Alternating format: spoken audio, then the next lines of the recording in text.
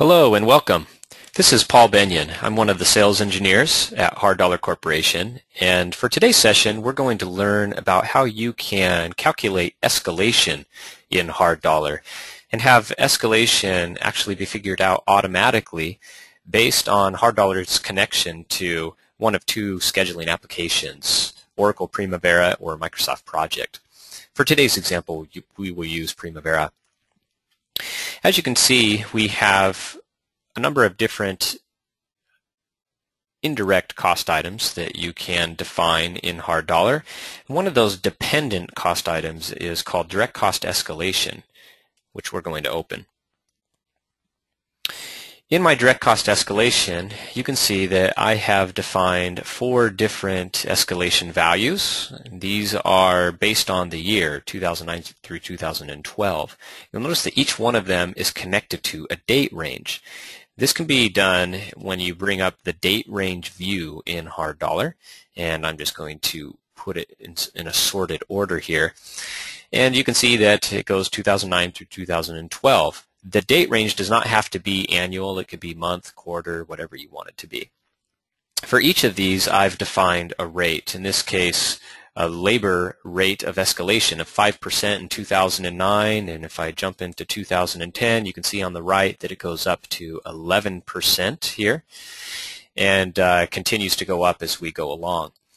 So if I click OK on here and take a look at the main screen, the items that are contributing to the source cost that rate is being based on are all of the items that we have in the project.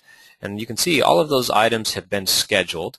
So we look at my civil items, and if I scroll down, you'd see other items in the project, all of which are scheduled. And you'll notice that there has been no sequencing done in the schedule at this point. So everything's starting on April 29th, 2009.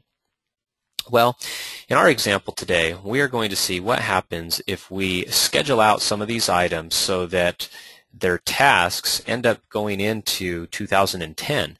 And we'll see then how that updates automatically the escalation value based on the higher rate that we have in 2010.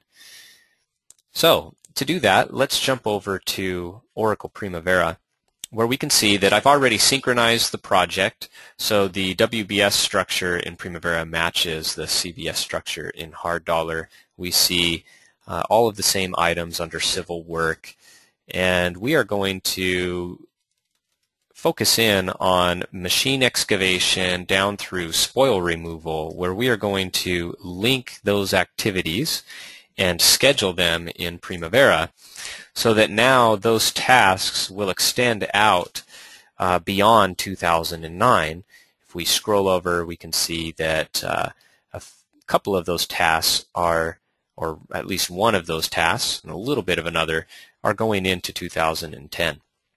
Based on that, if we jump back over to Hard Dollar and decide to update HD from Primavera, take a look at the direct cost escalation.